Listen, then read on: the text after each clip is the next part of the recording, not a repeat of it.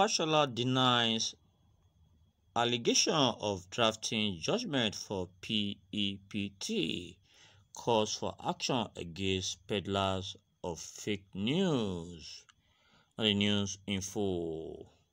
The immediate past Minister of Works and Housing, Mr. Babatunde Fashola San, has denied the baseless and defamatory allegation that he was involved in drafting the judgment for the Presidential Election Petition Tribunal PEPT judges. Fashola expressed disappointment with the spread of false information on social media platforms and has thus called on security agencies to take action against those responsible for spreading fake news. In response to the allegation, Fashola clarified that he has been away from Abuja for an extended period of time, rendering claim entirely unfounded. He condemned the individual behind this dangerous allegation, referring to them as agents of destabilization. Fashola has initiated the process of filing formal petition against the offensive tweet and online report with the management of the micro-blocking site, us, formerly known as Twitter, and the National Communication Commission (NCC).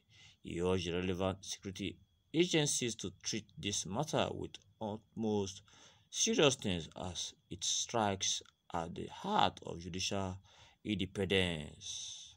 The former minister believed that the allegation may be part of a wider campaign to undermine the judiciary by those who seek to manipulate the institution for their own gain.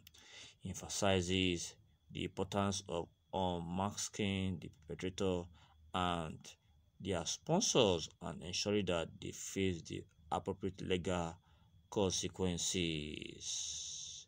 Government listeners are what should be your take on the issue at hand? Fashola denied allegation of drafting judgment for PEPT, calls for action against peddlers of fake news. Please react to that if you to do so. Believe do justice to every of your reactions.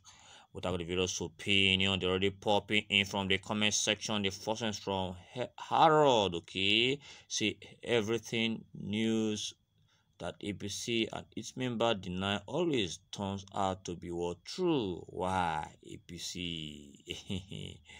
Okay, it's everything news that APC and its member deny always turn out to be what true. Why APC?